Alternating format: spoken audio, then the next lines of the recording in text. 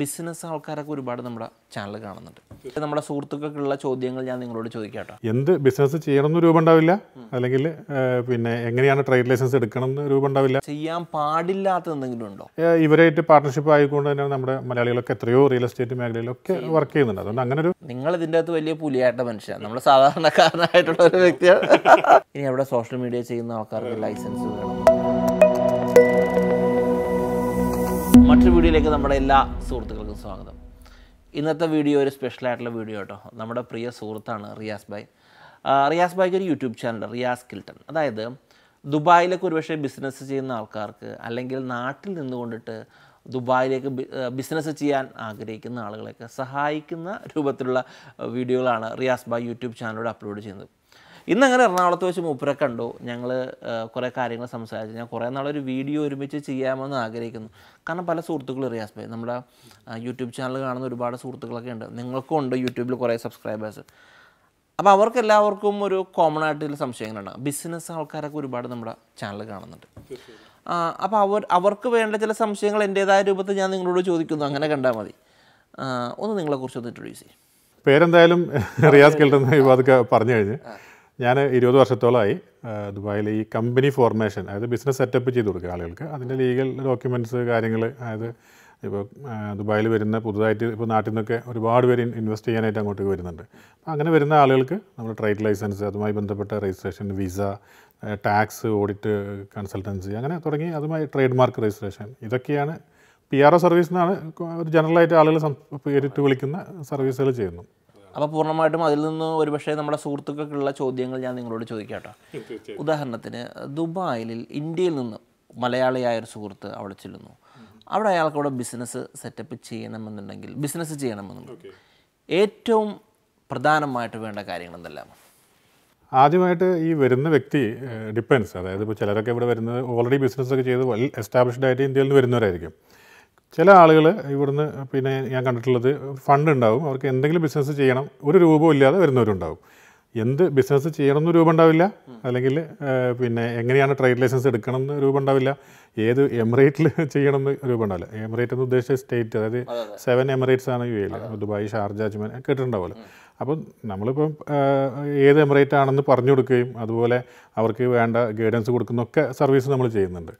പിന്നെ ശ്രദ്ധിക്കേണ്ട കാര്യം, വരുന്ന വ്യക്തി പ്രധാനമായിട്ട് അറിഞ്ഞിരിക്കേണ്ടത് എത്രത്തോളം UAE കുറിച്ചിട്ട് ഒന്ന് പഠിച്ചിരിക്കുക എന്നുള്ളതാണ്. അതായത് എന്ത് ബിസിനസ് ആണെന്നുള്ളത് ഒന്ന് മനസ്സിലാക്കിയിട്ട് വരുന്നതായിരിക്കും നല്ലതെന്നുള്ളതാണ് എൻ്റെ ഒരു പേഴ്സണൽ ഒപ്പീനിയൻ. കാരണം എപ്പോഴും നമ്മൾ ബുദ്ധിമുട്ടാറുണ്ട്, എന്ത് ബിസിനസ് ചെയ്യണമെന്ന് ചോദിച്ചാൽ അതിലപ്പോൾ ഒരുപക്ഷെ എനിക്ക് അതിന് കറക്റ്റായിട്ട് ഉത്തരം പറയാം. നാള് ഇതിനെക്കുറിച്ച് അറിഞ്ഞിരിക്കുക എന്നുള്ളതാണ് ഏറ്റവും പ്രധാനം. എന്ത് ബിസിനസ് ചെയ്യണമെന്ന് അറ്റ്ലീസ്റ്റ് അതെങ്കിലും ഒന്ന് തീരുമാനിച്ചിട്ട് വരുമ്പോൾ നമുക്ക് എന്താ വെച്ചാൽ കറക്റ്റായിട്ട് അവർക്ക് ട്രേഡ് ലൈസൻസിൻ്റെ ഗൈഡൻസ് കൊടുക്കാനായിട്ട് സാധിക്കും. ഞാനൊരു കാര്യം ചോദിച്ചു, അതായത് ഉദാഹരണത്തിന് ഇപ്പോൾ ഇവിടെ നിന്ന് ഒരാൾ വന്നു കഴിഞ്ഞാൽ അയാൾക്ക് ഇന്ന ബിസിനസ് ചെയ്യാൻ പാടില്ലാത്ത എന്തെങ്കിലും ഉണ്ടോ? അങ്ങനൊരു ബിസിനസ്സൊന്നുമില്ല. നമ്മുടെ അങ്ങനെ ഒരു വിവേചനമൊന്നും UAE ഗവൺമെൻറ്റിൻ്റെ ഭാഗത്തുനിന്നില്ല. എന്ത് ബിസിനസ് വേണമെങ്കിലും ഫോറിൻ ഇൻവെസ്റ്റർക്ക് എന്ത് വേണമെങ്കിലും ചെയ്യാം. പിന്നെ ചില ആക്ടിവിറ്റീസ് UAE നാഷണൽസിന് റിസർവ് ചെയ്തിട്ടുണ്ട്. ഉദാഹരണത്തിന് റിയൽ എസ്റ്റേറ്റ്, അതുപോലെ അങ്ങനെയുള്ള കുറച്ച് ആക്ടിവിറ്റീസ് ഉണ്ട്. അത് ജസ്റ്റ് ഒന്ന് UAE നാഷണൽസിന് റിസർവ് ചെയ്തിട്ടുണ്ട്. എന്നാൽ പോലും ഇവരായിട്ട് പാർട്ണർഷിപ്പ് ആയിക്കൊണ്ട് തന്നെ നമ്മുടെ മലയാളികളൊക്കെ എത്രയോ റിയൽ എസ്റ്റേറ്റ് മേഖലയിലൊക്കെ വർക്ക് ചെയ്യുന്നുണ്ട്. അതുകൊണ്ട് അങ്ങനെ ഒരു ഭയങ്കരമായ റെസ്ട്രിക്ഷൻസ് ഒന്നുമില്ല. ഈ ഒരു സ്പോൺസർ കിട്ടുക എന്നുള്ളതാണ് ഏറ്റവും പ്രധാനപ്പെട്ട കാര്യം അല്ലേ? അവിടെ വന്നു കഴിഞ്ഞാൽ അതിനുള്ള സെറ്റപ്പൊക്കെ നിങ്ങൾ ചെയ്ത് കൊടുക്കുന്നുണ്ടോ? തീർച്ചയായിട്ടും. അത് ഒരു കമ്പനി തുടങ്ങുന്ന സമയത്ത്, ഒരു മെയിൻലാൻഡ് കമ്പനിയാണ് ഞാൻ പറയുന്നത്, ഫ്രീ സോൺസിലാണെങ്കിൽ സ്പോൺസർ ആവശ്യമില്ല. അങ്ങനെ പല ഫ്രീ സോൺസിലും നമ്മൾ ചെയ്യുന്നുണ്ട്. അപ്പോൾ ഒരു മെയിൻലാൻഡിൽ ദുബായിലോ ഷാർജയിലോ എവിടെയാണെങ്കിലും ഒരു ബിസിനസ് തുടങ്ങുമ്പോൾ ഒരു നല്ല UAE നാഷണൽ സ്പോൺസർ, ഒരു റിലയബിൾ ആയിട്ടുള്ള, അതുപോലെ വളരെ അവർക്ക് കോൺടാക്ട് ചെയ്യാൻ എപ്പോഴും ഒരു ആക്സസ് ഒക്കെയുള്ള ഒരു വ്യക്തിനെ അറേഞ്ച് ചെയ്യൽ പ്രധാനപ്പെട്ട ഒരു ഫൗണ്ടേഷൻ തന്നെയാണ് ഈ ഒരു കമ്പനീൻ്റെ. അതല്ലെങ്കിൽ പിന്നെ അതൊരു ബുദ്ധിമുട്ടായിട്ട് മാറുമല്ലോ. അപ്പോൾ അത് നമ്മൾ വളരെ റിലയബിൾ ആയിട്ടുള്ള ആളുകളെ സർവീസ് അത് ചെയ്തു കൊടുക്കുന്നുണ്ട്. അതുപോലെ അതിനോടനുബന്ധിച്ചൊരു MOU, മെമ്മോറാണ്ടം ഓഫ് അണ്ടർസ്റ്റാൻഡിങ്, അതായത് ഈ പറയുന്ന അവർക്ക് ഒരു നെയിം സേക്കിനൊരു ഷെയർ കമ്പനീൻ്റെ വെൽക്കാം. അപ്പോൾ ആ വെക്കുന്ന ഷെയർ ഇവർക്ക് പ്രൊട്ടക്റ്റ് ചെയ്യുന്ന രീതിയിലുള്ള ഡോക്യുമെൻറ്റ്സ് ഒക്കെ ചെയ്തു കൊടുക്കുന്നുണ്ട്. എല്ലാ കാര്യങ്ങളും ചെയ്യുന്നു. ഞാൻ ഇത് ചോദിക്കുന്ന കാര്യത്തിൽ റിയാസ് ഭായ്, നിങ്ങൾ ഇതിൻ്റെ അകത്ത് വലിയ പുലിയായിട്ട മനുഷ്യനാണ്, നമ്മൾ സാധാരണക്കാരനായിട്ടുള്ള ഒരു വ്യക്തിയാണ്. അപ്പോൾ എന്താ വെച്ചാൽ ചിലപ്പോൾ ഒരു പക്ഷേ ഇവൻ എന്താണ് അത് വിട്. ഉദാഹരണത്തിന് വേറൊരു കാര്യം ചോദിക്കാം. അതായത് റിയാസ് ഭായ് പറഞ്ഞു അവിടെ ഒരു സ്പോൺസർ ആവശ്യമുണ്ട്, എന്തായാലും വേണമല്ലോ, ആ രാജ്യത്തിൻ്റെ നിയമമാണ്. പെർസെൻറ്റേജ് ഓഫ് ഷെയർ ഒക്കെ അപ്പോൾ എങ്ങനെയാണ് പറയണത്? അത് ഡിപ്പെൻസ്. ഇപ്പം മെയിൻലാൻഡിൽ തന്നെ കുറേ ആളുകളുടെ ധാരണ ഒരു 100% ഓണർഷിപ്പിൽ കമ്പനി തുടങ്ങാൻ പറ്റില്ലെന്നാണ്. അത് തെറ്റായ ധാരണയാണ്.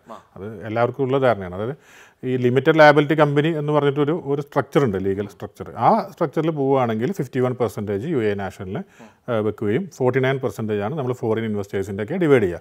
ഉദാഹരണത്തിന് ഇബാദൊക്കെ വരുന്നു, കൂടെ ഒരു സുഹൃത്തുണ്ടെങ്കിൽ ഈ 49% നമ്മൾ 25-24 അല്ലെങ്കിൽ 20+29 അങ്ങനെ നിങ്ങൾ ഇഷ്ടപ്പെടുന്ന രീതിയിൽ അത് ഷെയറൊക്കെ വെച്ചുകൊണ്ട് അതിൽ തന്നെ ആരാണോ മാനേജിംഗ് ഡയറക്ടറായിട്ട് വരുന്നത് അവർക്കായിരിക്കും കംപ്ലീറ്റ് ബാങ്കിങ് സിഗ്നേറ്ററി എല്ലാം ഉണ്ടാവുക. ആ രീതിയിൽ പ്രൊട്ടക്റ്റ് ചെയ്യും. പിന്നെ ഈ 51% എന്ന് പറയുന്നത് ഈ LLCയുടെ കാര്യത്തിൽ മാത്രമാണ്. അത് ഞാൻ നേരത്തെ പറഞ്ഞ പോലെ MOU വെച്ച് പ്രൊട്ടക്റ്റ് ചെയ്യുകയും ചെയ്യും. പക്ഷേ 100% ഓണർഷിപ്പിലും ചെയ്യാൻ പറ്റും. അതാണ് അതെങ്ങനെയാണെന്ന് വെച്ചാൽ, അതായത് സർവീസ് സെക്ടർ എന്ന് പറഞ്ഞാൽ അത് വലിയൊരു സെക്ടറാണ്. അത് പെട്ടെന്ന് കേൾക്കുന്നവർക്ക് ചെറിയ മേഖലയായി തോന്നും. അതായത് അക്കൗണ്ടിങ്, ബുക്ക് കീപ്പിംഗ്, എല്ലാ തരത്തിലുള്ള consultancy firms, institutes, ladies salon, gents salon, അങ്ങനെ തുടങ്ങിയ ഒരു ഹോസ്പിറ്റലുകൾ വരെ ആ രീതിയിൽ പ്രൊഫഷണൽ ഇതിൽ വരുന്നത്, ക്ലിനിക്സും ഒക്കെ. അപ്പോൾ അങ്ങനെ ഒരു വലിയ സെക്ടർ ഉണ്ട്. ആ സെക്ടർ കംപ്ലീറ്റ് 100% ഫോറിൻ ഇൻവെസ്റ്റർ, അതായത് നമ്മൾ മലയാളികളായിട്ടുള്ള ആളുകളുടെ പേരിൽ 100% ഓണർഷിപ്പിൽ ചെയ്യാം. പക്ഷേ അവിടെ എങ്ങനെയാണെന്ന് വെച്ചാൽ അതിനകത്ത് ഒരു ലോക്കൽ സർവീസ് ഏജൻറ്റ്, LSA, വക്കീൽ ഹിദ്മാത്ത് എന്നൊക്കെയാണ് വക്കീൽ എന്ന് പറയുന്നത് ശരിക്ക് അറബി വാക്കാണ്, ഏജൻറ്റ് എന്നുള്ള അർത്ഥത്തിൽ. അപ്പോൾ വക്കീൽ അങ്ങനെ ഒരാളെ ഒരു ഏജൻറ്റായിട്ട്, ലോക്കൽ സർവീസ് ഏജൻറ്റായിട്ട് വെക്കണം. ആ വെക്കുന്ന ആൾക്ക് ഷെയർ ഉണ്ടാവില്ല. മാത്രമല്ല അദ്ദേഹത്തെ നമുക്ക് എപ്പോൾ വേണമെങ്കിലും മാറ്റി മറ്റൊരാളെ വെക്കാം. കാരണം പുള്ളി ആ ഷെയർ ഹോൾഡർ അല്ലല്ലോ. ആ രീതിയിൽ വളരെ സേഫായിട്ട് 100% ചെയ്യാൻ പറ്റും. റിയാസ് ഭായ്, നമ്മുടെ സംസാരത്തിനിടയിൽ റിയാസ് ഭായ് പറഞ്ഞു മെയിൻലാൻഡ് ആൻഡ് ഫ്രീ സോൺ. അതെന്താ തമ്മിലുള്ള വ്യത്യാസം? ഫ്രീ സോൺസ് എന്ന് പറയുന്നത് ഒരു 40ഓളം ഫ്രീ സോൺസ് ഉണ്ട് UAE. പല എമിറേറ്റുകളിലും ഇങ്ങനെ ഫ്രീ സോൺസ് ഉണ്ട്. അതായത് ഇപ്പോൾ നമ്മൾ നാട്ടിലാണെങ്കിൽ കാക്കനാട് സെസ് ഇല്ലേ, സ്പെഷ്യൽ എക്കണോമിക് സോൺ, ആ രീതിയിൽ ഈ UAE പല ഭാഗങ്ങളിലായിട്ട് വെച്ചിരിക്കുന്ന സോൺസാണ്. അതിപ്പോൾ പല സെക്ടറുകളിൽ ബിസിനസ് ചെയ്യുന്നവർക്കും വ്യത്യസ്ത ഫ്രീ സോൺസ് ഉണ്ട്. ഇപ്പോൾ ഗോൾഡ് ആണെങ്കിൽ റിലേറ്റഡ് ആയിട്ടുള്ള ആളുകൾ gold and diamond park, GDP, അവിടെ മാനുഫാക്ചറിങ് ചെയ്യാനുള്ള എല്ലാ സൗകര്യങ്ങളും ഒരുക്കിയിട്ടുണ്ട് ആ ഫ്രീ സോണിനകത്ത്. മീഡിയയുമായി ബന്ധപ്പെട്ട് മീഡിയ സിറ്റി ഉണ്ട്, ഇൻ്റർനെറ്റ് സിറ്റി, അതുപോലെ പിന്നെ നമുക്ക് DMCC, അതായത് ദുബായ് മൾട്ടി കമ്മോഡിറ്റി സെൻറ്റർ, ഈ ഗോൾഡ്, പ്രീഷ്യസ് സ്റ്റോൺസ് ഒക്കെ ട്രേഡ് ചെയ്യുന്ന ആളുകൾക്ക് വേണ്ടിയിട്ട്. അങ്ങനെ തുടങ്ങി ഒരുപാട് ഫ്രീ സോൺസ് ഉണ്ട്. അപ്പോൾ നമ്മളെ സംബന്ധിച്ചിടത്തോളം ഞങ്ങൾ വരുന്ന ക്ലയൻറ്റിന് ആപ്റ്റായിട്ടുള്ള ഫ്രീ സോൺ സജസ്റ്റ് ചെയ്ത് കൊടുക്കും. കാരണം ഏതാണ് ചിലപ്പോൾ തിരിച്ചറിയാൻ പറ്റാതെ അവർക്ക് ചിലപ്പോൾ മറ്റൊരു ഫ്രീ സോണിൽ പോയി രജിസ്റ്റർ ചെയ്തിട്ട് പിന്നീട് മാറ്റേണ്ട അവസ്ഥയൊക്കെ വന്നിട്ടുണ്ട്. അപ്പോൾ അത് ചെയ്ത് കൊടുക്കുക എന്നുള്ളതാണ് ഒന്ന്. പ്രത്യേകത ചോദിച്ചാൽ അത് 100% ഓണർഷിപ്പിലാണ് ഫ്രീ സോണിൽ കിട്ടുന്നത്. മറ്റൊന്ന് കസ്റ്റം ഡ്യൂട്ടി, അവിടെ വന്ന് ഇമ്പോർട്ട് എക്സ്പോർട്ട് ചെയ്യുന്നതിന് കസ്റ്റം ഡ്യൂട്ടി അവിടെ കൊടുക്കേണ്ട ആവശ്യമില്ല. പക്ഷേ മെയിൻലാൻഡ് എന്ന് പറയുമ്പോൾ സാധാരണ നമ്മൾ കണ്ടുവരുന്ന എല്ലാ സ്ഥാപനങ്ങളും പോപ്പുലർ ആയിട്ടുള്ള മെത്തേഡ് മെയിൻലാൻഡ് ബിസിനസ് സെറ്റപ്പാണ്. അത് ദുബായിനകത്ത് സാധാരണ നമ്മൾ ബിസിനസ് സെറ്റപ്പ് ചെയ്യുന്ന രീതിക്കാണ് ഈ മെയിൻലാൻഡ് ബിസിനസ് സെറ്റപ്പ് എന്ന് പറഞ്ഞത്. അതിലാണ് നേരത്തെ ഞാൻ പറഞ്ഞ ഈ ലോക്കൽ സ്പോൺസറുടെ ഒരു പ്രസൻസ് ആവശ്യമുള്ളത്. ഈ ഇപ്പോൾ നമ്മുടെ സോഷ്യൽ മീഡിയ ചെയ്യുന്ന ഒരുപാട് സുഹൃത്തുക്കളൊക്കെ ദുബായിലുണ്ട്. ഞാൻ അതിനെക്കുറിച്ചാണ് പറഞ്ഞത്. അതായത് ഈ ഇപ്പോൾ ഞാൻ എനിക്ക് ഒരു 6-7 മാസമായിരുന്നു അതിനെക്കുറിച്ച് വായിച്ചപ്പോൾ. ഇനി അവിടെ സോഷ്യൽ മീഡിയ ചെയ്യുന്ന ആൾക്കാർക്ക് ലൈസൻസ് വേണമെന്ന് പറയുന്നത് എൻ്റെ വീഡിയോസ് കാണാറുണ്ടെന്ന്. അതിനകത്ത് എഴുതി കാണിക്കുന്നുണ്ട് നാഷണൽ മീഡിയ കൗൺസിൽ ലൈസൻസ്ഡ് വ്ളോഗർന്ന്. അത് എന്തുകൊണ്ടാണെന്ന് വെച്ചാൽ നാഷണൽ മീഡിയ കൗൺസിലിൽ നിന്ന് ഞാൻ ഈ സോഷ്യൽ മീഡിയ ഇൻഫ്ലുവൻസർ എന്ന് പറയുന്ന ട്രേഡ് ലൈസൻസ് എടുത്തതിന് ശേഷമാണ് ചെയ്യുന്നത്. അപ്പോൾ ആ സോഷ്യൽ മീഡിയ ഇൻഫ്ലുവൻസർ എന്ന് പറയുന്ന ലൈസൻസിനകത്ത് കറക്റ്റ് നമ്മുടെ യൂട്യൂബ് ചാനൽ, അതുപോലെ ഇൻസ്റ്റാഗ്രാം, ഫേസ്ബുക്ക്, അങ്ങനെ തുടങ്ങി നമ്മളുമായി റിലേറ്റഡ് ആയിട്ടുള്ള എല്ലാം വെരിഫൈ ചെയ്തിട്ടാണ് അവർ അതെല്ലാം ഇതിനകത്ത് മെൻഷൻ ചെയ്യും. ഡൊമൈൻസൊക്കെ കറക്റ്റായിട്ട് മെൻഷൻ ചെയ്ത് ലിങ്കുകളൊക്കെ മെൻഷൻ ചെയ്തിട്ടാണ് ആ ട്രേഡ് ലൈസൻസ് കിട്ടുക. അപ്പോൾ കറക്റ്റായിട്ട് വെരിഫൈ ചെയ്യും. അത് വെരിഫൈ ചെയ്യാൻ ചെറിയ സമയമെടുക്കും. പക്ഷേ നാഷണൽ മീഡിയ കൗൺസിലിൻ്റെ ഈ വ്ളോഗറുടെ ലൈസൻസ് ഇല്ലാണ്ട് അത് ഇത്തരം കാര്യങ്ങളിൽ പിന്നെ ചെയ്യുന്നത് ഒരു ശരിയായ രീതിയല്ല. ഉദാഹരണത്തിന് റിയാസ് ഭായ്, ഫോർ എക്സാമ്പിൾ അവിടെ ഒരു ബിസിനസ് ചെയ്യുന്ന ഒരാൾ ഏതെങ്കിലും സാഹചര്യത്തിൽ മരണപ്പെട്ടു പോവുകയാണെങ്കിൽ അതിനെങ്ങനെയായിരിക്കും അതിൻ്റെ നിയമവശങ്ങളും കാര്യം? അതൊരു വലിയ സബ്ജക്റ്റാണ് ആക്ച്വലി. കാരണം UAE ഒരു വ്യക്തി മരണപ്പെടുകയാണെങ്കിൽ, ഇപ്പോൾ നമ്മൾ 2 പേര് പാർട്ട്നേഴ്സായിട്ട് ഇരിക്കുന്നു, നാലാർക്കും എന്ത് സംഭവിക്കാം. അപ്പോൾ അങ്ങനെ ഒരു വ്യക്തിക്ക് കൂട്ടത്തിൽ ഒരാൾക്ക് സംഭവിച്ചാലും അവിടുത്തെ മെയിൻ ഒരു എമിറേറ്റ്സ് ID എന്ന് പറയുന്നതാണ് നമ്മുടെ ഒരു ID ആയിട്ട് യൂസ് ചെയ്യുന്നത്. അപ്പോൾ ഈ എമിറേറ്റ്സ് IDയിൽ അപ്പോൾ തന്നെ ഹോസ്പിറ്റലിൽ നമ്മൾ മരണപ്പെട്ടു എന്ന് അവിടെ ഡിക്ലെയർ ചെയ്യുന്ന ആ സമയത്ത് വെച്ചിട്ട് തന്നെ ബാങ്ക് അക്കൗണ്ടുകളെല്ലാം ഫ്രീസ് ആവും. ഈ എല്ലാ ട്രാൻസാക്ഷൻസും നിൽക്കും.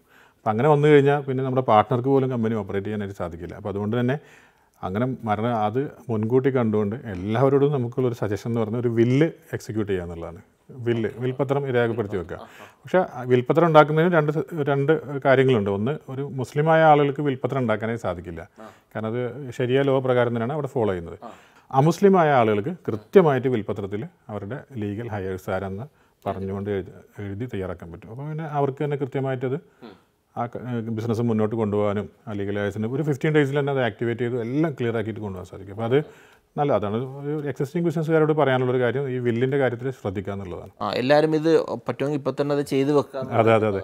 പൊതുവേ ഞാൻ കണ്ടുകൊടുത്തോളം ആരും ആ കാര്യത്തിൽ തീരെ ശ്രദ്ധിക്കുന്നില്ല.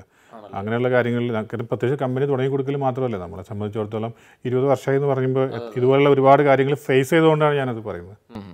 റിയാസ് ഭായി, ഞാൻ എനിക്ക് ഏറ്റവും ഇഷ്ടപ്പെട്ട വേറൊരു കാര്യം, നിങ്ങളൊരു ചാരിറ്റി ആക്ടിവിറ്റീസ് കൂടെ ചെയ്യുന്നൊരു മനുഷ്യൻ. അതെ, അത് പക്ഷേ പലപ്പോഴും നമ്മുടെ സുഹൃത്തുക്കൾക്ക് എപ്പോഴും ഉപകാരപ്രദമാവുന്ന കാര്യമാണ്.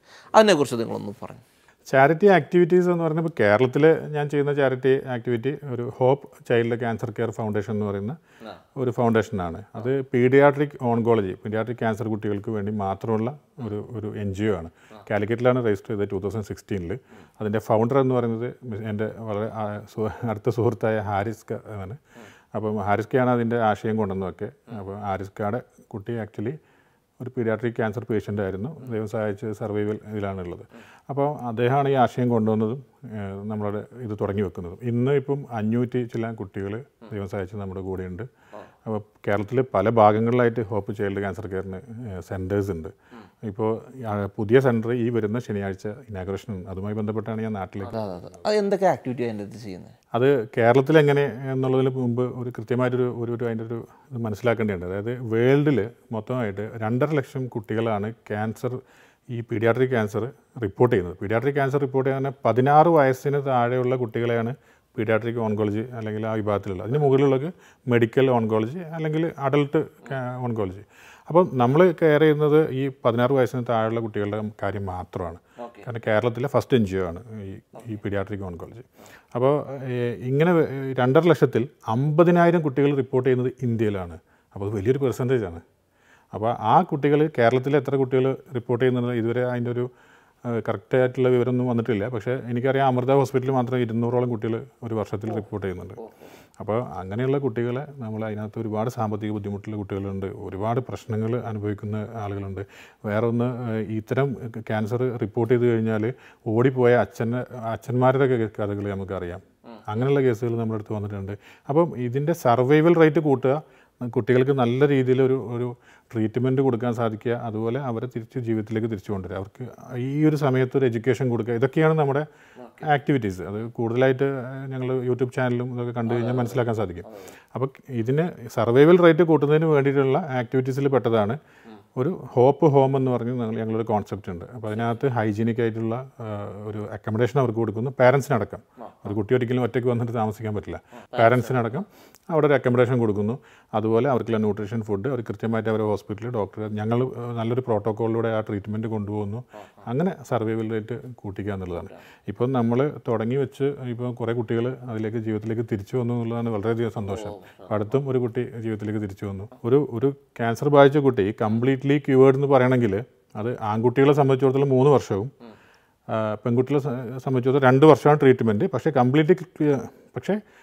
പക്ഷേ കംപ്ലീറ്റ്ലി ക്യൂവേർഡ് എന്ന് പറയണമെങ്കിൽ 2 വർഷം ഒബ്സർവേഷൻ പീരീഡ് ഉണ്ട്. അത് കഴിഞ്ഞിട്ട് അല്ലെങ്കിൽ റിലാപ്സ് ആവാനുള്ള ചാൻസ് ഉണ്ട്. അപ്പോൾ ഈ 5 വർഷത്തോളം ഞങ്ങളുടെ ട്രീറ്റ്മെൻറ്റ് മോണിറ്ററിലായിരിക്കും ഉണ്ടാവും. ഞാനിത് ഒന്നൊന്ന് ക്ലാരിഫൈ ചെയ്യാനായിട്ട് റിയാസ് ഭായി, അതായത് ഒന്നാമത്തെ കാര്യം ഈ അസുഖം മാർക്കും വരുത്താതിരിക്കട്ടെ.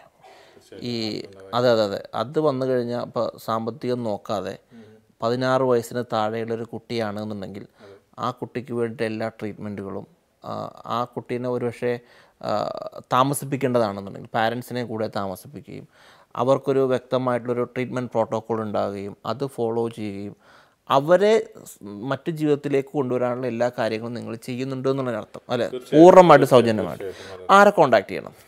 തീർച്ചയായിട്ടും കേരളത്തെ സംബന്ധിച്ചിടത്തോളം ബന്ന എന്ന് പറയുന്ന ഒരു ഞങ്ങൾ തുടക്കം മുതലേ നമ്മൾ കൂടെ യാത്ര ചെയ്യുന്ന വാക്കിൻ വിത്ത് ഹോപ്പ് എന്നാണ് ഞങ്ങളെ ഗ്രൂപ്പുകൾക്കൊക്കെ പേര്. അപ്പോൾ ആ യാത്രയാണല്ലോ കുട്ടികളുടെ കൂടെ.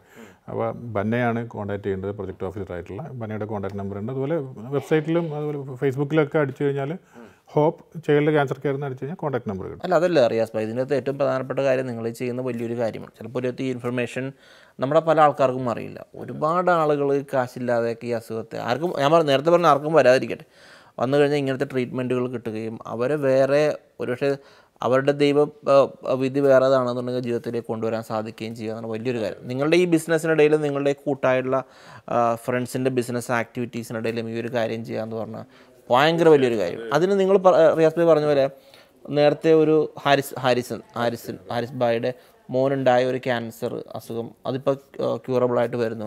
അത് US-ലായിരുന്നു ട്രീറ്റ്മെൻറ്റ്, സെൻറ്റ് ജൂഡ് ഹോസ്പിറ്റൽ. അപ്പോൾ അദ്ദേഹമാണ് ഇതിനുവേണ്ടി എല്ലാ ഫണ്ടും കാര്യങ്ങളൊക്കെ. അതെ, ഫണ്ട് കാര്യങ്ങൾ നമുക്ക് ദുബായിൽ നിന്നുള്ള ഒരുപാട് ബിസിനസ്സുകാരുടെ സപ്പോർട്ടുണ്ട്, നാട്ടിൽ നിന്നുള്ള കുറേ NGOസിൻ്റെ സപ്പോർട്ടുണ്ട്. അങ്ങനെ പലരുടെയും ഇവിടെ കേരളത്തിൽ നിന്നുള്ള ഒരുപാട് ഈ CSR ഫണ്ടുകൾ അങ്ങനെ പല ഭാഗത്തു നിന്നുള്ള. അല്ല, ഇത് ആൾക്കാർക്ക് പൊതുജനങ്ങൾക്ക് ഇതൊന്നും അറിയില്ലെന്ന്.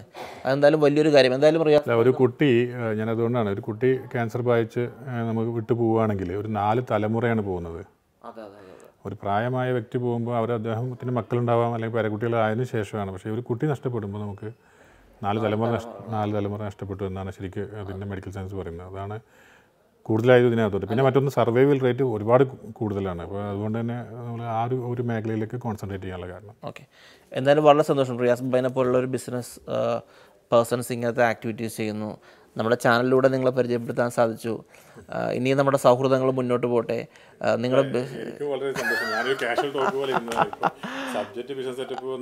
ക്യാൻസറായ അതെ തീർച്ചയായിട്ടും. എന്തായാലും വളരെ സന്തോഷം റിയാസ് ഭായ്. നിങ്ങൾ ഇനി എല്ലാവിധ ആശംസകളും. Thank you.